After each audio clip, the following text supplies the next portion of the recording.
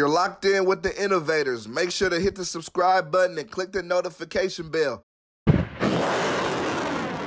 How do you feel overall jail affected you?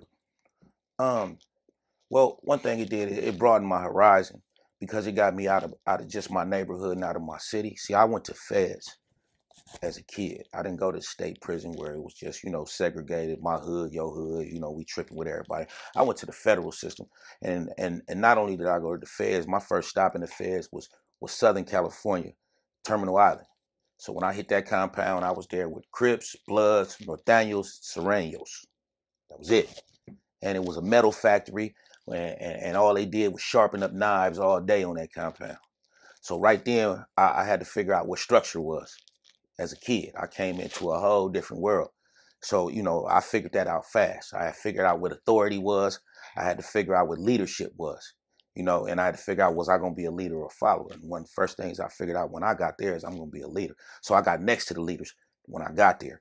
And when I did that, I realized how to work. And if you want to stay alive in a situation like that, if you want to keep your respect, keep your manhood, and live by morals that you believe in, it's best to be a leader. Because if you follow, well, you're going to follow into some bullshit. So I became a leader from a young compound.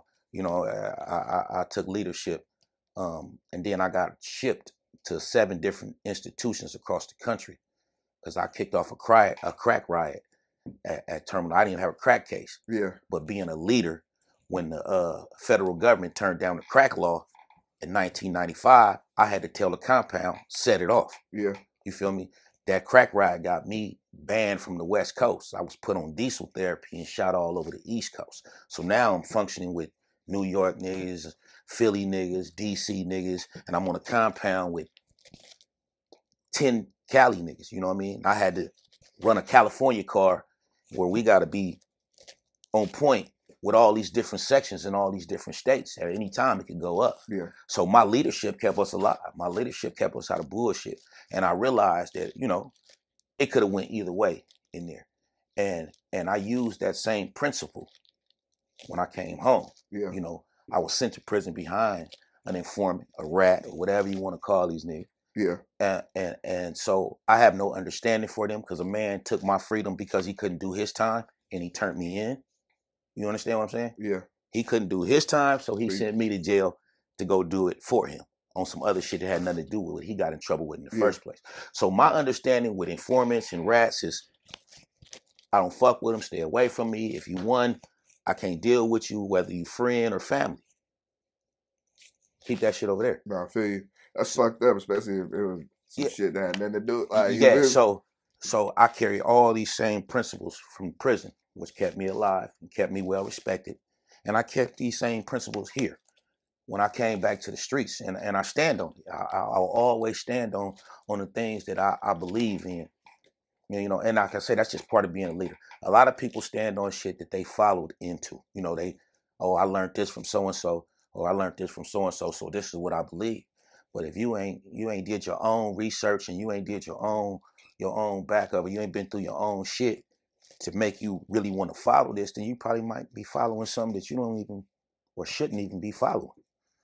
So my whole thing is I'm a leader. I'm a leader. I don't follow nobody.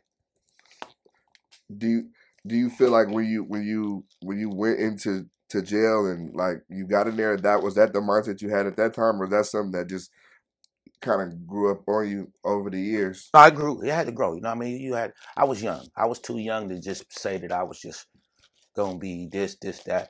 I had went in there and I was like I said, I got with people that were already at the statue in prison where I wanted to be once I got there. I got the niggas that was already calling shots in prison, that already was doing shit, and I'm learning. Yeah. I'm a kid. We going to lift weights together.